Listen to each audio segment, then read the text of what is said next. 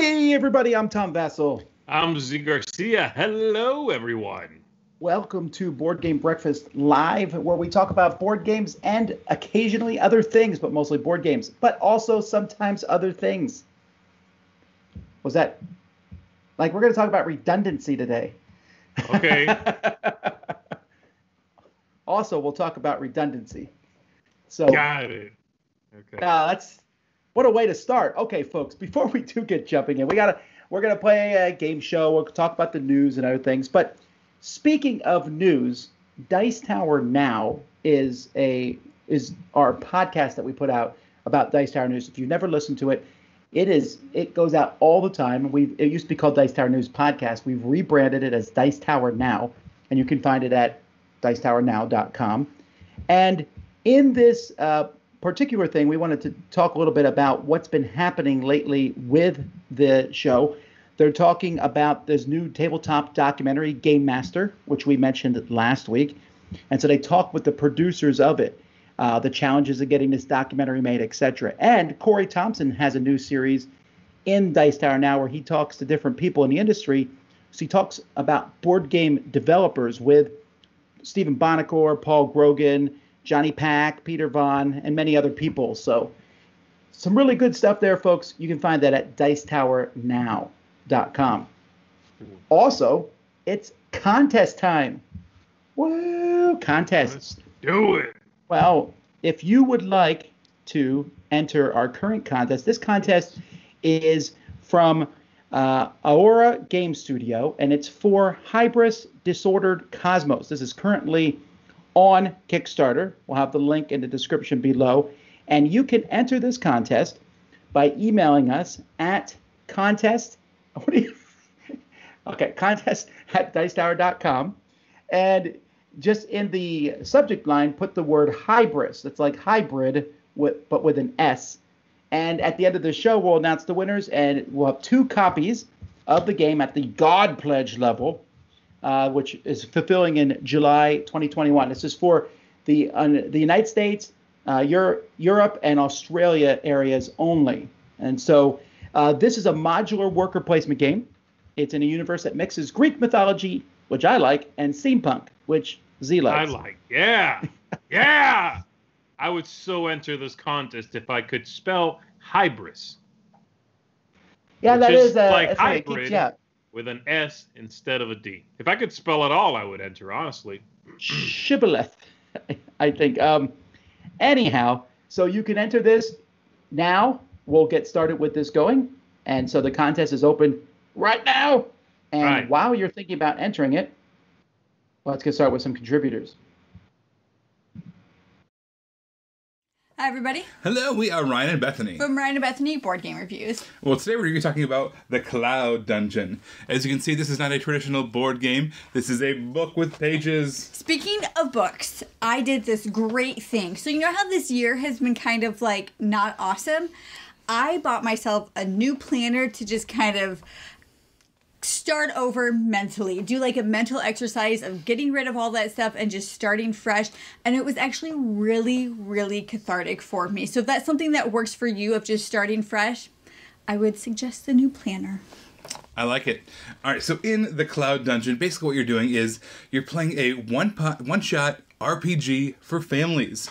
Everything is self-contained in this book, so all you have to do is bring scissors, you have to bring some crayons and pencils, that kind of thing, and some dice of your own, and you're ready to roll. You're going to flip through the book. Dice of your own, and you're ready to roll. So you cut out these individual characters, you roll them to make their stats, you color them in. Along the way, you're going to pick up all kinds of items. You're going to color those items, tape them to your characters so they're actually physically carrying around these things. Yeah. And you go through this, to kind of choose your own adventure style game. The game kind of has everything right here in the book. So you read the page, it tells you to make a decision, and you mark that down. And then later on, it might come back to haunt you or to help you. But or both. Yeah, or both. Yeah, so we had a really fun time playing The Cloud Dungeon with our family. This is just cute, silly fun. And the nice thing about it is when something bad happens to your character, it's not like you've spent so many sessions building it up. I mean, you spent literally 2 minutes building up the stats for your character, and then you just move on with things. And then when you get hurt on the very first page, it doesn't have that emotional drag to it. Yeah. It doesn't have that emotional weight to it as would a more intense RPG game go. So it was just cute, silly fun. We played it with our 7-year-old, had a great time. But if you want to hear our full thoughts about how that went, be sure to check out our full review. We are Ryan and Bethany Board Game Reviews. You can find us on YouTube or on Facebook. Well, everybody, this is Ryan. I'm Bethany, hoping you have a happy, healthy breakfast. Bye, everybody. Bye, guys.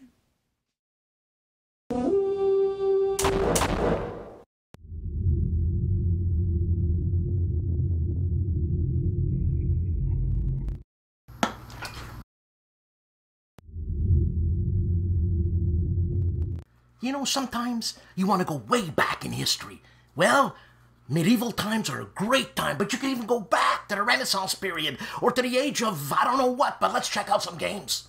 Rainer Knizia's Battle Lines, published by GMT 8th Printing. Hey, yeah, you're going to say, no, it's not the medieval times, it's BC times, you know, the Greece, Sparta, Rome, whatever. The game was originally called Schotentoten. The what? Schotentoten. The what? 8th Printing, new art, medieval times, great art. Everybody's gonna learn, but why do you don't have to learn, you can just play. So basically, if you win 5 out of 9 battles, you win, and it's called Battle Line because that's the formation of the cards. That's how they used to do it back then. And Columbia Games has a game called Crusader Rex. This is a block war game. It's easy peasy. It comes with 63 wooden blocks, 27 cards, dice, and a map board of 17 by 33 inches. Really nice stuff. Academy Games has a Viking game called 878 Vikings. This is a 2 to 4 player area control game with minis. Who doesn't want to be a Viking? Shogunate, 3 to 6 player game, 6 clans. You control 2, and you gotta finagle your way to be the next shogunate. The next shogun, not the next shogunate. You dummy it. Finagle, kill, whatever. Now going back to GMT again, they have a new box set which has 3 games. Man of Iron, Infidel, and Blood and Roses. This is designed by Richard Berg, and you wouldn't believe what it comes with, man. This is total immersion. It comes with 5 double-sided 22 by 34 inch maps and 1 11 by 17 inch map and 7.5 counters. Paul, what's this guy saying? 7.5 counters. 7.5 counter sheets. Yeah. And 3 battle books. I mean, check it out. Ew. Huh? Dinosaur Table Battles by Hollenspieler. Huh? That's amazing. We're going way back in time. I know it's not medieval there, but, you know, they must have had their medieval history, right? Anyways, this game comes with a 4-page rulebook, and it comes with dino cards. And some of these dino cards can be combined. The head, the tail, the body, and the tail for a massive whammy. Yeah, so I jumped around a little bit. You know what? You want to know more about these games? Check out my channel. No Enemies Here.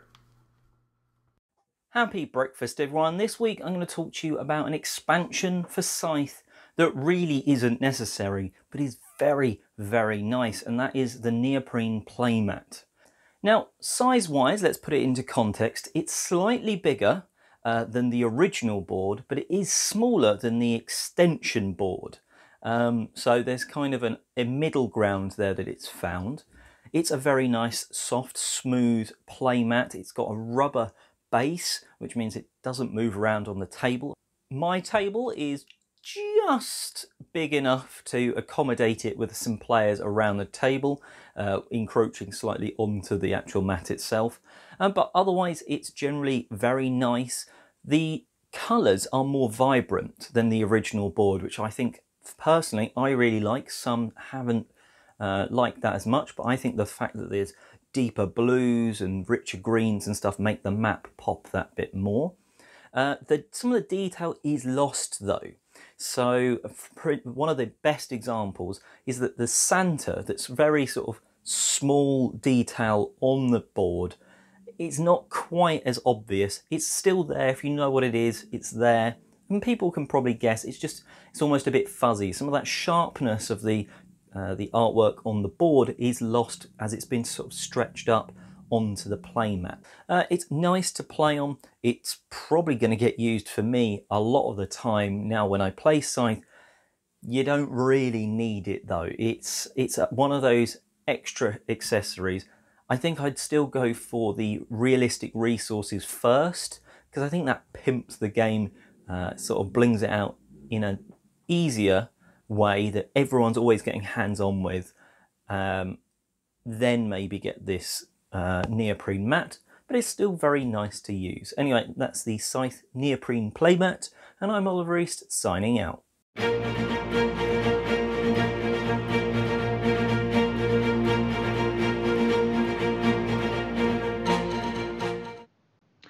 Alrighty, folks, if you are just tuning in to Board Game Breakfast, you might have missed that we have a contest that we're running for a game called Hybris. And so go back to the beginning of the video to check out how you can win this game with miniatures, an epic combat system that's live on Kickstarter right now. So keep that in mind. All right, let's jump to the news.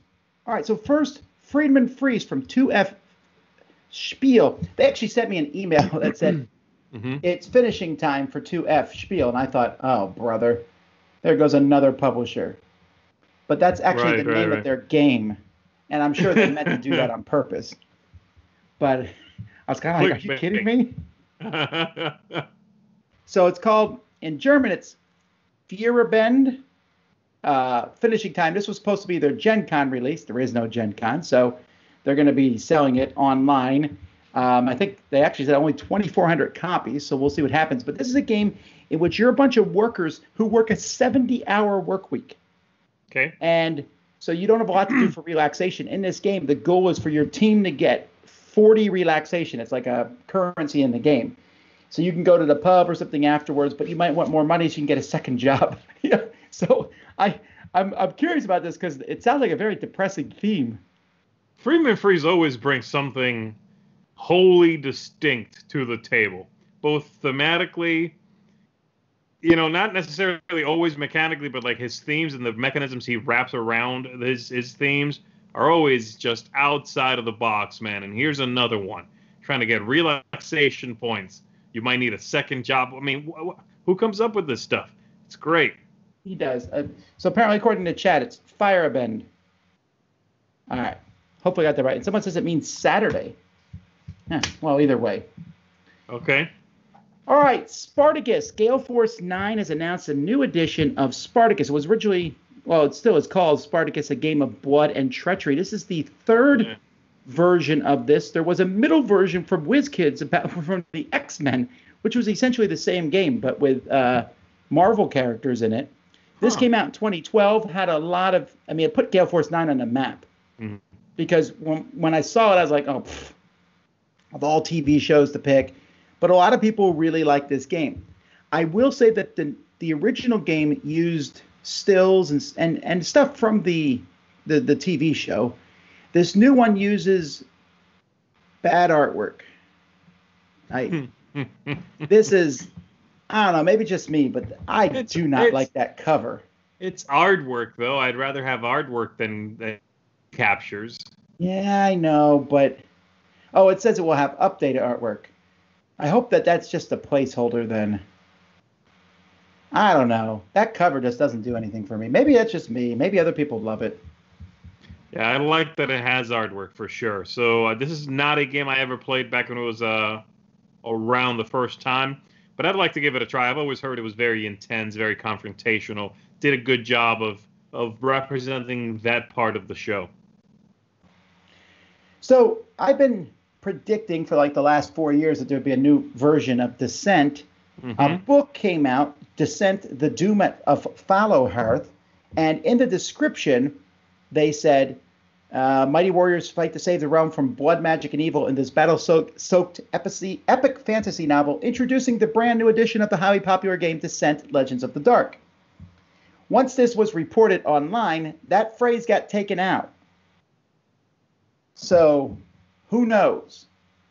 But I would not be surprised if at Gen Con or at the Fantasy Flight thing there, they might announce something along those lines. So you're thinking there might be a Descent 3rd edition being announced soon? Or they won't call it Descent 3rd edition. Maybe it will be a wholly new game. But yeah, you know what I mean? Yeah. We'll see. I hope so. Alrighty. All right. Then we are at SpongeBob SquarePants Flux. Yes. Alrighty. That's pretty much all I'm gonna say about that, because that's, you're gonna love it or hate it based on that fact. It looks really colorful. I mean, a lot of the Flux games don't look this bright and completely themed throughout. I don't know. I guess I haven't seen a Flux game in a while, but this is whiz bang SpongeBob. There's a coin inside, a collector's coin. Yeah, this is quite the theming here. I'm getting a copy for sure. Alrighty. So the OP has announced a cooperation with the national parks. They have 3 new national park games, and a portion of the proceeds of these will go to the National Park Foundation, which is the official nonprofit partner of the National Park Service. So we have Monopoly, Scrabble, and Get Wild. So Get Wild, I think, is a brand new one here. You're rolling dice as fast as you can and have a park with the only required animals and other players. So I'm guessing from that description, there'll be a certain number of animals, first person who rolls and wins. Silly little dice game. Monopoly is Monopoly. The one that throws me off here is Scrabble. But there's also a Yahtzee and Trivial Pursuit not shown. But okay, how do you have Scrabble national parks? I don't know. I don't understand. How is the board that you play pieces on? There's some sort of background. Prepare your plant and animal related nouns and verbs to outdo your opponents in Scrabble. But I already struggle in Scrabble to think up any words. If I'm stuck with categories, don't you think that'd be worse? That'd be really difficult. Yes, but this game is not for us. This is for smart people, Tom. Yeah, there is that. This Monopoly, I bet, is a very attractive version of Monopoly, though. Sure, and maybe the Scrabble version is a pretty version of Scrabble, because Scrabble is not a looker at all. Sure, but if the rules imply that you need to be using animal-related words, good night. Yeah. All right, Asmodee has acquired Libellude. We should just have a monthly news, and it's called "What Has Asmodee Bought Now?" Now, yeah. Libellude actually is a company I thought Asmodee kind of owned anyway. I guess they were just distributing their stuff. They're mostly known. Yeah, maybe the topic should be, didn't Asmodee own this already? And then we go from there. Yeah. So Libellude's best known for Dixit. And they also have Mysterium and Seasons and Obscurio. Great art, great components, but Dixit is the main thing. The founder is leaving the company to, quote unquote, develop other entrepreneurial projects. Okay. They have 19 employees, and they now have 18 publishing studios worldwide, Asmodee, and they're in 18 different countries on 4 continents. So this company, Libellude, was founded in 2008. So it took them 12 years to get bought by Asmodee. So we're kind of behind schedule here. We should have been bought already. Yeah, but we haven't really been keeping up with our publishing. That's the thing. All righty. Unless they count videos going live as publishing videos, which I do, but maybe Asmodee does not.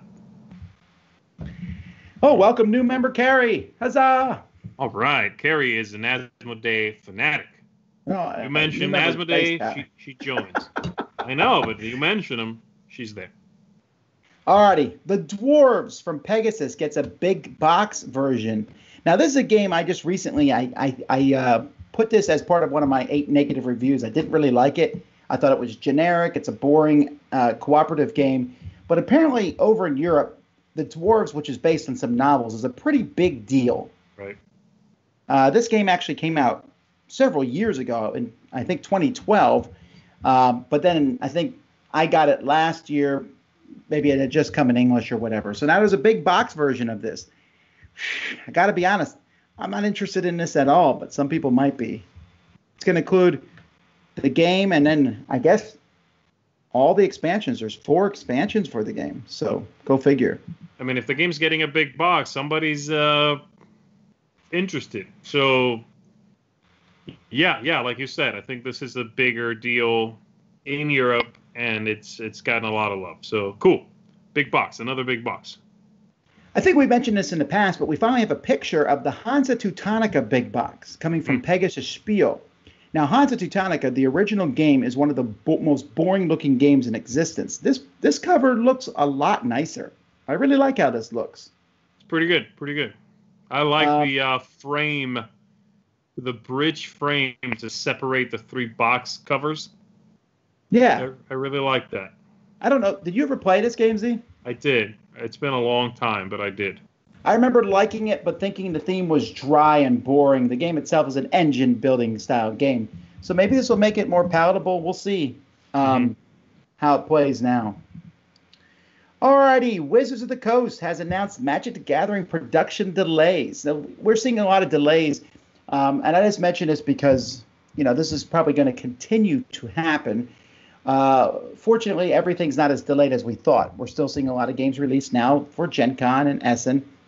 But with the COVID-19, this is stifling the supply chain. So their Commander Collection Green was originally slated for December, and they pushed it back to December. So September. It was originally for September, got pushed to December. Sorry, what did I say? You said December both times. Right. So they pushed it back from December to December. Got it. I think I have it now. All right. Yeah, that was right. Yeah, that was right. Yeah. Mm-hmm. And then finally, really interesting news, the Amazon Marketplace is no longer anonymous. So what this means is starting September 1st, if you sell something through Amazon Marketplace, you have to have your business name and address there. Now, this has already been in effect outside the U.S., in Europe, Japan, and Mexico. Now it's going to be in the U.S. too. Now, practically, what does this mean? Well, this is to combat counterfeiters, for sure. Can people find a way around this? Yes. But what else is this going to do? This will help companies, board game companies, if someone is selling their product early, or someone's breaking an MSRP, or whatever these things are, it's just easy to track where things are. So it's right now anyone can sell anything anywhere, but hopefully this will also help stop the counterfeiting. We've been really lucky. I don't think we've actually got a counterfeit copy yet. Right, yeah. But I know a lot of people have. Lucky. But this is I did not realize this was a I don't want to say a feature, but a bug in the American or US Amazon website, but I'm glad to see the change. Yeah, so I think this is not a bad thing. If you're selling something, put your name on it. Now, again, you could create a false company, and I'm sure there's going to be workarounds around it and all. But it's a good start, I think.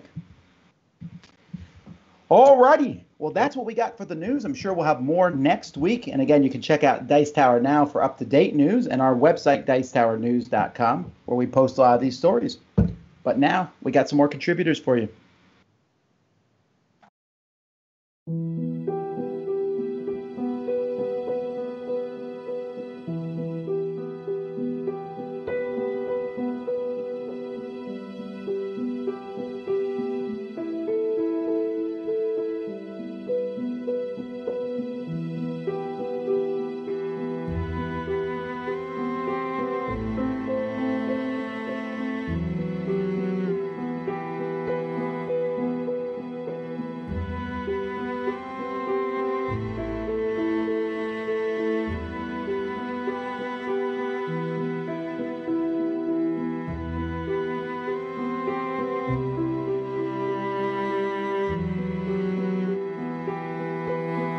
Featured this week, we have Rallyman Dirt by Holy Grail Games, which is for 1 to 6 speedsters looking to take their love of twists and turns straight to the dirt roads, as your biggest enemy on the track is going to be the clock and your daredevil dice rolling skills. Players will be pushing their luck by using dice to navigate a modular board for about 60 minutes to secure their racing legacy. Glory in this game can be had for $56. Now, not everyone who races for glory alone. alone in Whale Riders by Grail Games. Here, 2 to 6 speedy merchants will race across the frozen water to gather the last supplies before their competition, as players will be obviously riding whales to the busiest ports to trade goods they've collected for those lustrous victory pearls for about 45 minutes. In this hand management game that challenges you to collect as much wealth as you can playing the market. This game starts at $20. Now perhaps you fancy yourself a detective, then maybe the shivers from pop fiction games is more your speed. Here 2 to 5 super sleuths will scour for clues in a 3D pop-up book haunted mansion. Your personal Scooby crew will get to search for clues by opening doors, using your magnifying glass to look at paintings, and much more for 60 minutes to uncover all the things that go bump in the night. This game starts at $65. So if that last game didn't scare you, then picture this. You're awake in the dark, no memory of who you are, and your only possession being a small flickering candle in the dark. Then maybe Night Cage from Smirk and Dagger will be your last chance to escape, as 1 to 4 victims will have 50 minutes to locate keys in an ever-changing labyrinth, dodge monsters, barely escape falling through the floor, and cooperatively make it to the exit all in one piece. To embark on this little nightmare, it'll start at $35. Thanks so much for joining me this week, guys. If you want to know more about any of the Kickstarters that we saw here today, then join me at gloryhound.com, as we will talk about all of those Kickstarters in depth and if we would back them or not. It is a live show, so you guys get to participate in the comments and let me know if you like those Kickstarters and if you'd be backing them. Other than that, I will see all of you next week.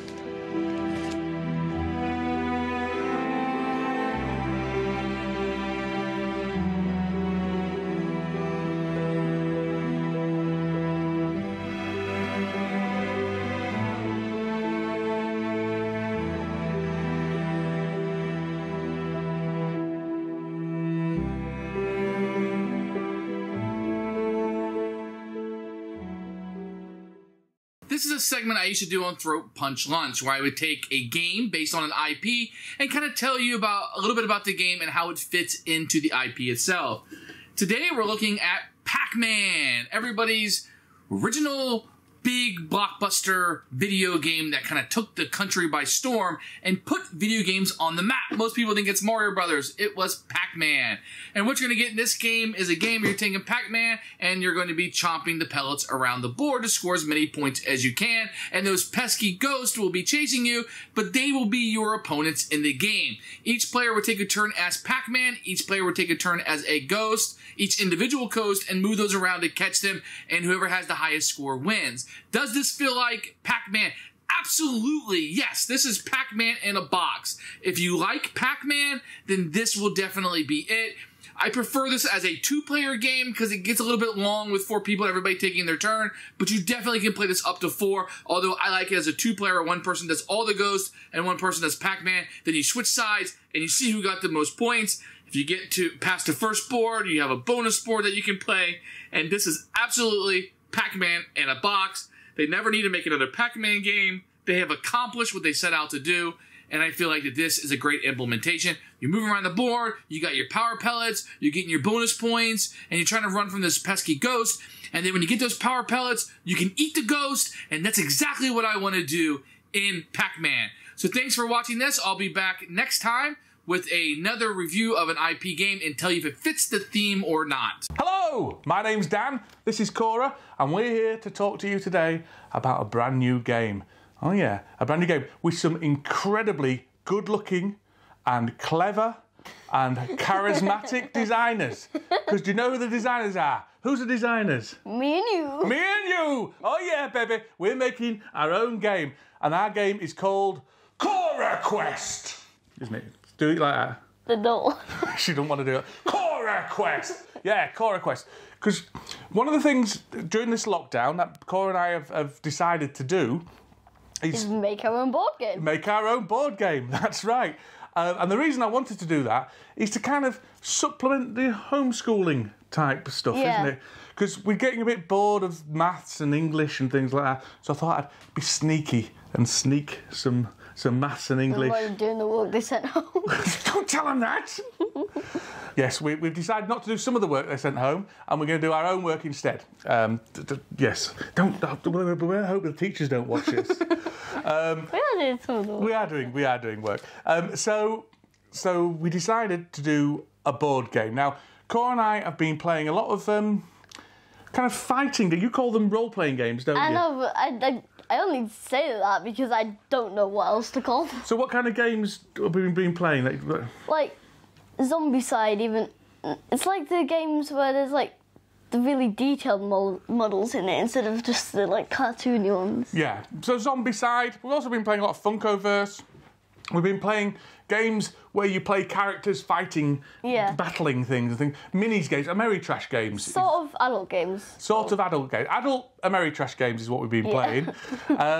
And so we decided we wanted to make our own. So we decided to make Cora Quest, which is going to be a dungeon crawler. So over the next few weeks, Cora and I are going to tell you all about what we did, how we're doing it, and how it's all going. So we're only allowed 2 minutes, so that's all you're getting from us now. Yeah. But we'll see you next time. Bye-bye.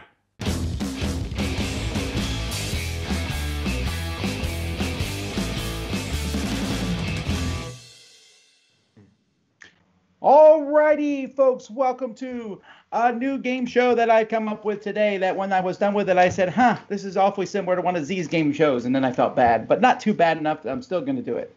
Because if I'm going to plagiarize, I'm plagiarizing from the best. Wow. So today's thing is called Don't Pick the Middle. All right. Okay. So in this game, you all can play along at home. Don't look it up on the internet. But just write down your answers and compare your scores to Z's score at the end. Z, you can have a possibility here. Your highest score you can get in this game is 24. The lowest score you can get in this game is 0. Okay, right. got it. So shoot for 25 points. Got it. Yeah. In this game, I'm going to give a category with 5 answers. And these answers all are numerical.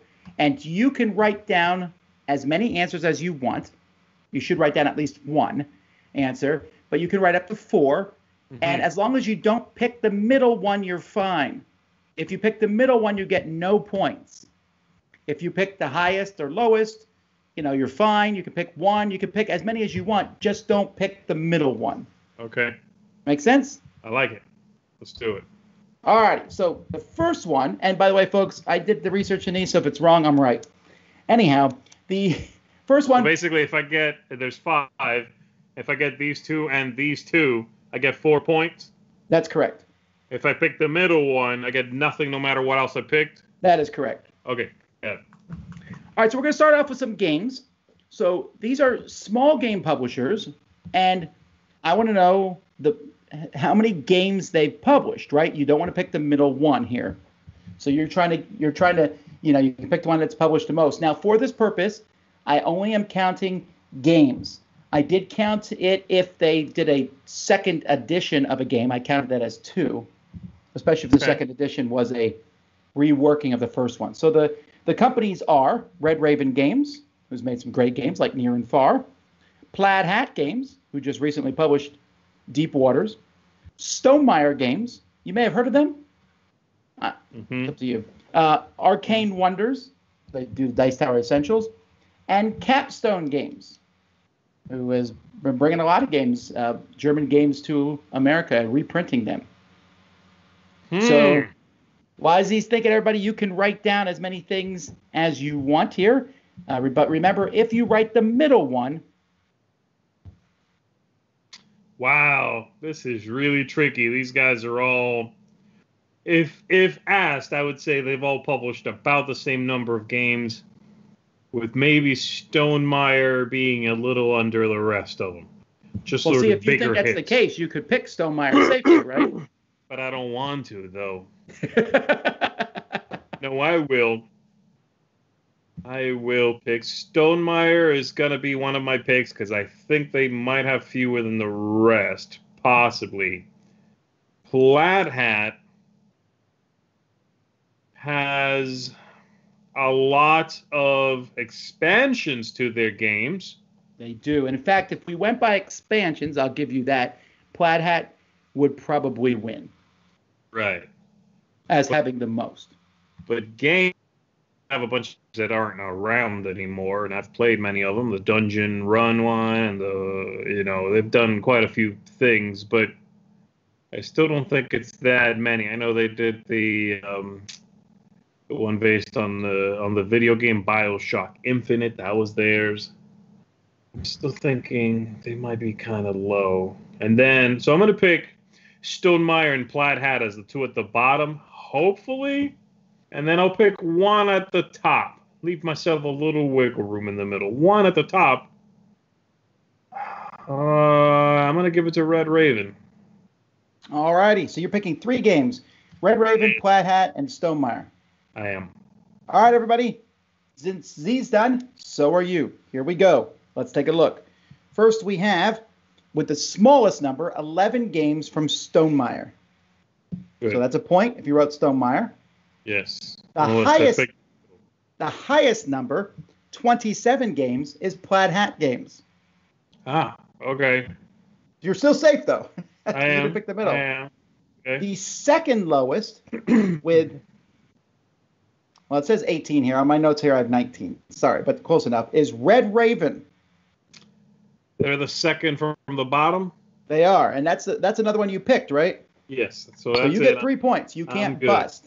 Right. The second highest is Capstone Games with 24, and the one in the middle is Arcane Wonders with 21. So, folks, if you picked Arcane Wonders, you get no points.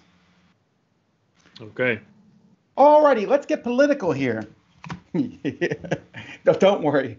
Don't worry. So I was curious if I could find some sort of statistic about presidents. So I picked one that is very important. How tall presidents were. So you want to pick in height. And folks, in Europe and all, I apologize, we're doing feet and inches here. But of these 5 presidents, which one was not, you can pick the tallest and the shortest, just don't pick the one in the middle. So here are our presidents. We have Abraham Lincoln. We have George Washington. We have Richard Nixon. We have Ulysses S. Grant, general turned president, and James Madison. Now, I will tell you this. Amongst these 5 presidents, one of them is our tallest president and one of them is our shortest.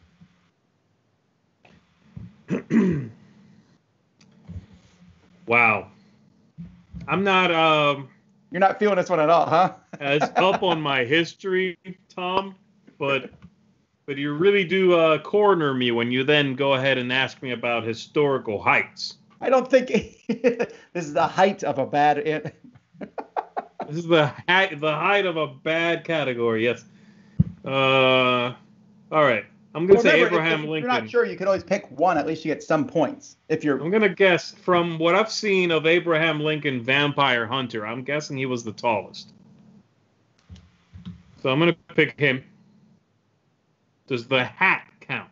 The hat does not count. If the hat does count, that I think it added 5 inches or something. I believe it was several feet. I saw that film.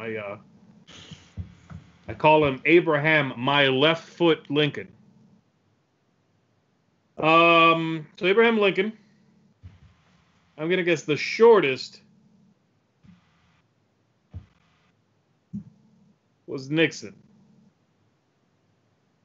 Was Nixon short? I know he wasn't a crook.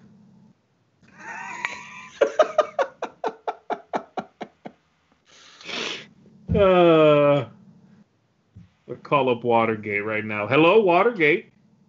One of your guests there. Oh, he didn't stay there. Come on now. Don't be messing history up here. I do what I want. I just referenced Vampire Hunter, and you're picking up for Watergate? That I let go. You're right. Wow. He didn't stay at the Watergate. Abraham Lincoln, though, he certainly fought many vampires. I'm going to go safe, hopefully, anyway. Abraham Lincoln at the top, Nixon at the bottom. That's it. I ain't messing with these guys in the middle. I don't know. All right, here we go. Shortest president was our 4th president, James Madison. 5'4". What? That's like Napoleon height.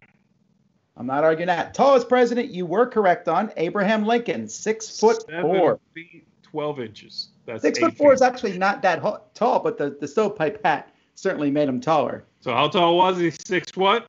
6'4".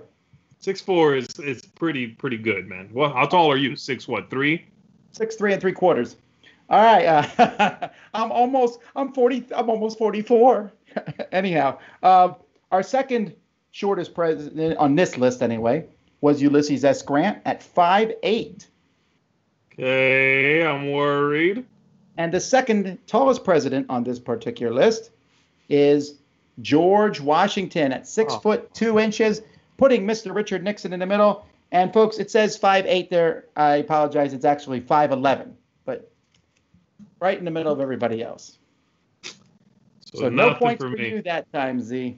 Come on. That's what I get for picking a crook. All right. I'm okay with that. 3 points so far. All righty. Now we're going to jump back to board games. And I'm going to give you 5 board games, and you're trying to not pick the one with the middle ranking on Board Game Geek. Okay. All right, so I picked these 5 games. At the time of me picking them, which was this morning, and today, if you're watching this later, is July 16th. If you were supposed to pay your taxes in the United States, that was yesterday. Anyhow, to help you out, these are ranked 100, 200, 300, 400, and 500. So that may give you some. They're 100 apart. That's actually what they're ranked? Yes. Okay. All right, so here are the 5 games. We have a game mentioned on many a top 10 list by Sam Healy, Stone Age. Then we have a Reiner Knizia abstract game that works really well with 3 players, Samurai. We have Codenames Pictures, the sequel to Codenames. We have an abstract strategy game that Z likes, Tsar, Tzaar.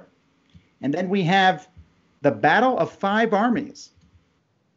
Very similar, kind of a sequel to Lord of the Rings. War of the Ring, I mean. Those are our 5 games. Okay, interesting. I thought these would be more obvious. Stone Age, Samurai Codenames, Pictures, Tsar, and Battle of the 5 Armies.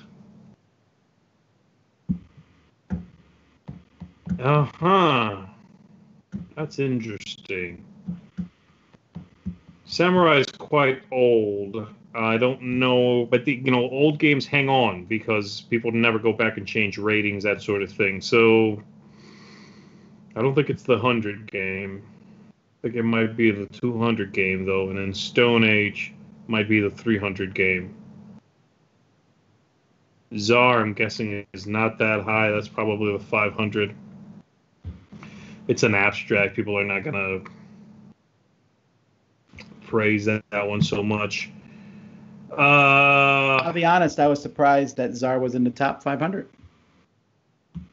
Yeah. And then Battle of 5 Armies, I think, might be the one who's actually at 100 here.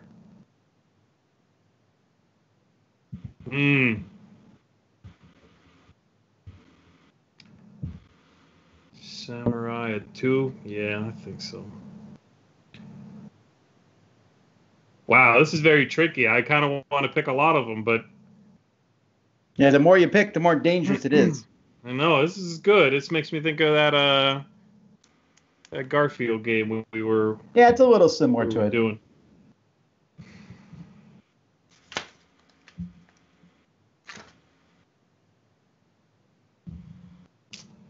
What do you got? All right, I'm going to do Tsar at the bottom, Battle of 5 Armies at the top, I think. That's it. So those are the 2 you're picking, just Tsar and Battle of the 5 Armies. Yeah, all right. I think so. Well, at the top, the highest rated one at 100 is Stone Age. Stone Age still very popular. At the very bottom, 500, is Battle of the 5 Armies. So you got it, even though you said it was at the top, you still got it if you didn't pick the middle. Okay. Second from the top, at 200, is Samurai. Okay. All right, so you need Tsar to be 400 here, right? Well, the order you gave them to me in so far is numerical, so I'm guessing Codenames Pictures is in the middle. That's right. Tsar is at 400, and Codenames Pictures is at 300, giving Z 2 points. See, that's called breaking the code, baby. Well, in that particular instance, I read them to you in order. Maybe I've been doing it every time. maybe. That's not true because, oh wait, maybe that is true. Nixon was in the middle also. And Madison was the shortest. Huh! Is this a clue? I'm just as a clarification, I'm reading them in the pre-written orders that I put these in. So there you go. All right. Okay, well, Next, let's good. talk about cars. So a study of cars sold all over the world. What color cars are sold the most? This was a few years ago, but it probably hasn't changed that much. Purple. And interestingly enough, it's the same order for the U.S. except two of the colors switch spots here. Okay. All right. Also, here's the five colors. So we have white. Mm-hmm. We have silver, but I'm combining silver and gray. They had them as two separate things, so I just added the percentages and put them together. Silver and gray. Mm-hmm. Mostly because I didn't know there was a difference. But okay. Then there's black. Then there's blue. And then there's red. So we have white, silver/gray, black, blue, and red. Okay. So I'm going to guess red is at the bottom. Down there with the yellow. You don't want those cars. You're going to get pulled over. Silver, gray, you combined. I'm going to say that's number one then. I'm assuming if you had left them alone, there might be twos, threes. They're number one now. And I'm guessing white is two. And I'm guessing black is next and then blue at the bottom. There might be more blue cars than black cars, though. Probably not.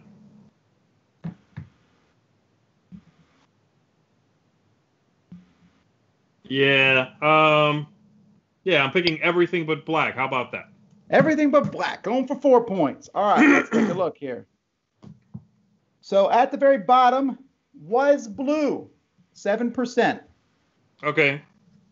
At the very top, you're correct. When I added them together, 32% for gray/silver.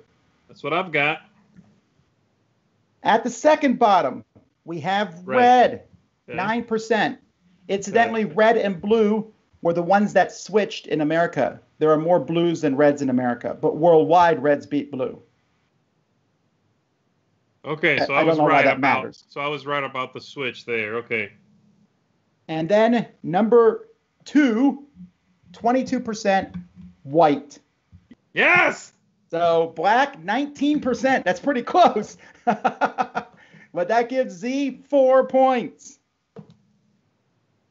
All right. All right, let's jump back to games.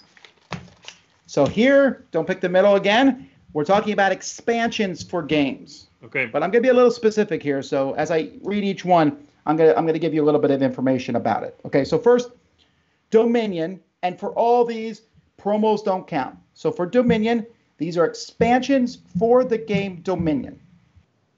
All right? Okay. Then we have Carcassonne. But with Carcassonne, I'm only counting the large expansions. The large box expansions. Okay. Then we have Eldritch Horror. Then we have Ascension. And again, I'm only counting a boxed expansion for Ascension. Now, Ascension would come out with a large box and a smaller box, but I'm counting those. But they have to be in a box, not a pack, not a promo card or whatever. Okay. And then the last one's slightly tricky. We're talking Ticket to Ride, but what I'm saying here is an expansion that works with Ticket to Ride USA. So as long as you have Ticket to Ride USA, you can use this expansion. Okay. Well, I got a couple of guidelines here. If I'm not mistaken, Carcassonne large expansion boxes are up to 9. Ticket to Ride USA, things that work with USA include dice, include the monsters, that's 2, and then include all the map packs. We are up to 7, 8, because 6.5 counts. That's right. That's math, folks. That's board game math. That's 8. That puts me at 10 by my count, and I might be missing something. Wealth of the USA 1910 puts me at 11. I really don't know how many Eldritch expansions there are, but I doubt there are 11. I even doubt there are 9. There are a lot, but less than 9. Yes, and I should mention, I'm not doing any trickery here. All numbers are different. And then Ascension is an insanely high number. I really don't know. But using this as a guide, if I know anything about Billy is taller than Tom and Tom is shorter than Earl, I could be able to deduce then that Eldritch is a safe pick. Cannot be in the middle, assuming Dominion or Ascension are above Ticket to Ride, and I think they are. And even Carcassonne is a safe pick, I think. I think those two might be below the middle. Which means I can pick one at the top and be safe, likely. Are there really more than 11 expansions for Dominion? That's insanity. Fine. Dominion at the top, or Ascension, I don't care. Carcassonne, Eldritch at the bottom. Ticket to Ride is likely the middle. That's what I'm saying. So, Dominion, Carcassonne, Eldritch. So you're picking everything except Ascension and Ticket to Ride. That's right. All right, so the bottom, you are correct. There are 8 expansions for Eldritch Horror. That's still a lot. That's a lot. That's for a that lot. game. I thought there might be like 5 or 6. Okay. Then at the top, it was Ascension, 15. Okay. All right. The second smallest is Carcassonne with 10. Got it. I thought there were 9, but okay. I might have counted something else that was in a box too. I forget what I did. So we're close here. So you picked Dominion, right? Yes, I picked so Eldritch, which you said is good, Carcassonne, which you said is good. Now I picked Dominion, but I'm guessing it is Ascension, Dominion, Ticket to Ride, which means I'm still fine. That is correct. Dominion has 13 expansions, and Ticket to Ride, you are correct, has 11 that work with the USA. And you counted them all. You had the map packs, 8 of them, plus 1910, the dice, and the monsters. Oof. But there's no bonus points for that. But you still got 3 points out of this one. All right, the last one here, I don't have a slide for, Roy. So the last one you're just going to have to listen to. But this one is how long these movies are. You want to pick the middle one. These are some fairly long movies. All right? So we have Gone with the Wind. Okay. Avengers Endgame. Okay. The 1959 version of Ben-Hur. Ben-Hur, yeah. Godfather Part 2. Okay. And the non-special edition, the one that was shown in theaters, of Return of the King. If I picked the one that was the extended version, that would be number 1 on this list. So, the one that was shown in theaters. How long do you get to sit without going to the bathroom in each of these movies? Is that the guide I'm using here? So let me see here. Endgame is 320 or so, I want to say. Right. Interesting. Return of the King might be second. 245 maybe, something like that. Maybe 3. Godfather 2, I have no idea. Gone with the Wind is quite long. And Her is quite long. If you had picked Das Boot, I would know. That's the longest one of all of these. That's like 6 hours, I want to say. It's really long. I really have no idea. This is a really tough one. I might have to just go low here. Let me see. What's my score? 3, 4, 5, 6, 7, 8, 9, 10, 11, 12. 12 so far. I don't like that. No, I got to go for it. I need to go past the middle here. So I'm going to go with Gone with the Wind. It's going to be my first pick. It just might be at the bottom. I really don't know about Godfather 2. I have no idea. So, Gone with the Wind. That's it. And then I'm gonna go with Ben-Hur at the top. I have no idea. And then I'm gonna go with Endgame after that. So you're picking those three? Yeah, Gone with the Wind, Endgame, and Alrighty. Well, good call on Endgame. It's actually the shortest of these five. 182 minutes. You said 320, but it's actually 302. But that's close. Okay. But hey, so far you're good. The longest one is Gone with the Wind at 221 minutes. Okay, the second fine. shortest. They're switched, but okay. The second shortest is Godfather Part 2 at 200 minutes. Okay. So what was the other one you picked? Ben-Hur. So we got Ben-Hur left and Return of the King. One's 212 minutes and one's 201 minutes. 212 and 201. Yeah, I think 212 might be Return of the King. But you're wrong. 212 is Ben-Hur, which means you're right. Return of the King is 201, good. But I think it's, I want to say it's 247 or something like that in the extended version. There's a whole lot extra stuff they added. Oh my goodness. The whole extra movie almost. So I got 3 points on that one. You did. So what's your final score? In the comments, tell me what your final score is. Well, it looks like I made it to 15, I think. 3, 4, 5, 6, 7, 8, 9, 10, 11, 12, 13, 14, 15. I busted the presidential question, but none of the others. My biggest risk was the car colors, in which I got 4. And then my lowest risk was the placement of the games, actually ranking, in which I only risked top and bottom. And twice my shoe-in for the bottom pick was the top pick. Yeah, the Lord of the Rings thing is annoying because I like Return of the King, but I really like the extended cut, and I can never find that one online. Like when a streaming service has it, it's always the normal version. Sure. Yeah. You can get those on iTunes or something very inexpensively. Those are always on sale, it seems. Well, see, you beat most people, although someone named Ferg said they got 18. That's pretty good. But that's the only person who said they beat you so far. Most people have gotten 10, 12, 13. Cool. I'm glad I risked it then. Nice. Alrighty, folks, we are going to go to some more contributors, and then we'll announce our winners. So pay attention. You still have a little bit of time to enter the contest. Go, go, go.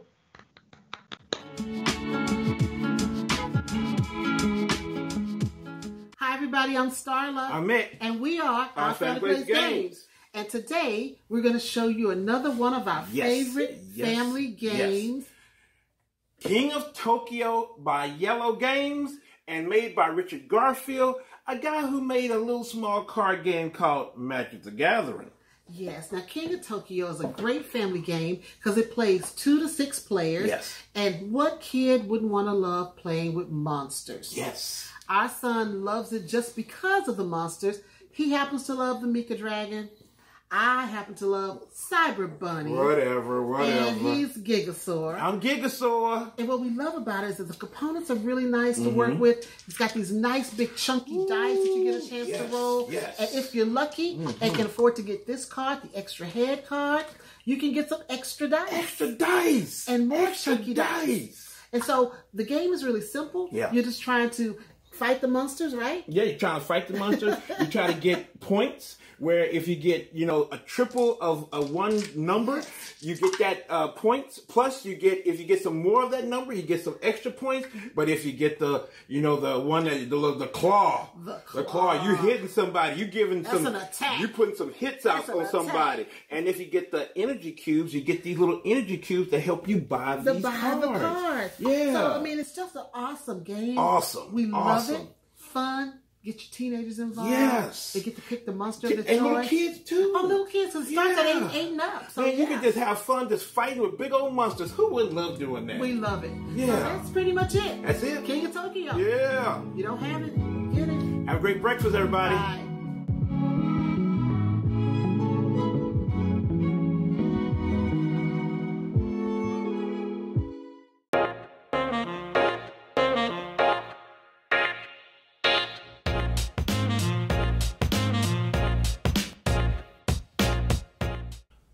take that in a game is sort of like abstract conflict in a game. So say you have like a war game, battle game, dudes on a map kind of game. You have, you know, forces attacking forces. That is going to be conflict in a game. But say you're playing maybe a card game or a game that's a little bit more abstract. And it could have those same or, you know, similar conflict mechanisms in it, but it's going to come maybe in the form of cards or the form of actions, and they're going to be things that you can do against other players. So yeah, a game with take that aspects is going to be a game where you can kind of target and do, you know, harmful things towards an opponent within the confines of the game. A game that has tile laying is typically going to have some sort of spatial aspect to it, and you're going to be playing tiles or maybe cards in the form that are kind of used as tiles in a way that's going to create maybe a map or a collection. In this game, Paris, La Cité de la Lumière, this is a tile laying game, but it's interesting in that it has two different types of tiles. So in it, you have the standard kind of Carcassonne square tiles. You know, this one has different squares on it. In a game like Carcassonne, you're going to have, you know, cities and roads and stuff on it, but it also has these Tetris-shaped pieces that you're going to be placing on top of those. So that's an interesting example of that. Some tile laying games might have hex pieces, they might have triangle pieces, all sorts of different shapes, but essentially what you're doing is you're taking the pieces, putting them out on the table in order to score points, to build a map, something. But the aspect of placing the tile amongst the others is what tile laying would be. That's it.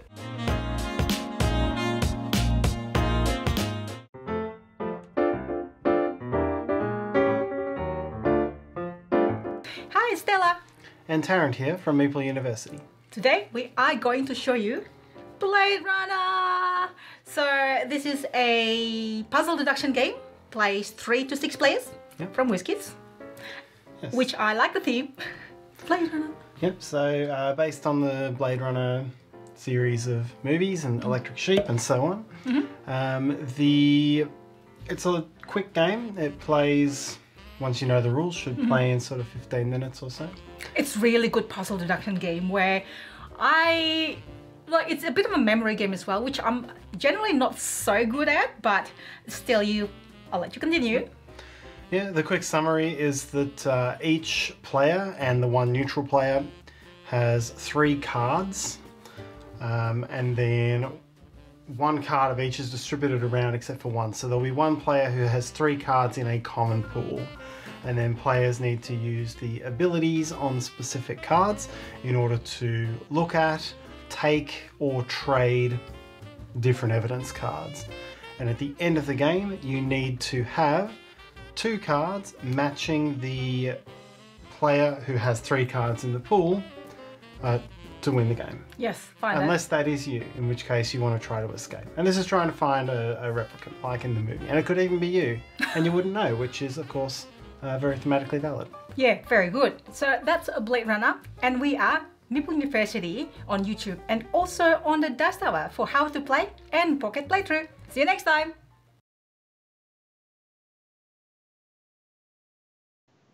Hey everybody, welcome back to Board Game Breakfast. We're glad you're here.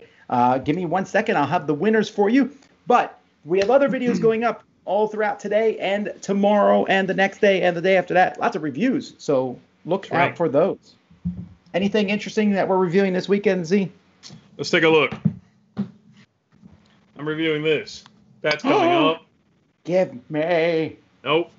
So that's coming up. Stay tuned for that. That should be out tomorrow. I am reviewing this, which is a new pretty version of this.